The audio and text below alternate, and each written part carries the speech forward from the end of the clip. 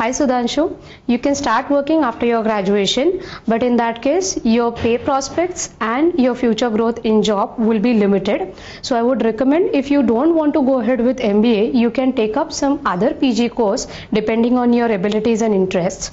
As far as the abilities and interests are concerned, if you have good drawing ability, you can consider some fields like designing, creative arts, animation, graphic web page design, something like that. If you are interested in and you're good at numerical ability, you can pursue something like chartered accountancy, cost and management accountancy, or chartered financial analysis.